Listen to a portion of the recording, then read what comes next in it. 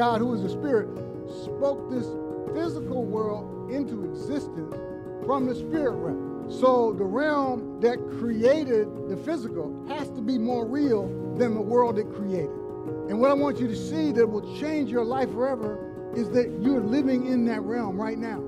But whether you are aware of it is something else entirely. When you become aware of it, that's when your life begins to change. I mean, if you get a hold of this, I'm telling you, you will never be the same. When you're on the job and you're talking smack, or somebody's putting you down, or somebody is cussing you out or whatever, remember that you're in a certain kingdom where you are protected and nothing shall by any means hurt you.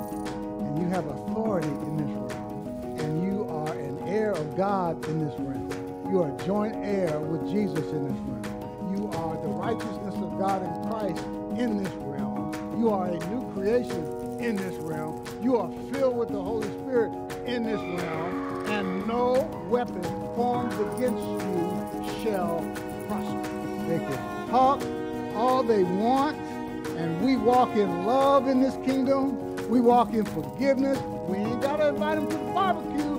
We don't have to do life with them. We forgive them and keep it moving.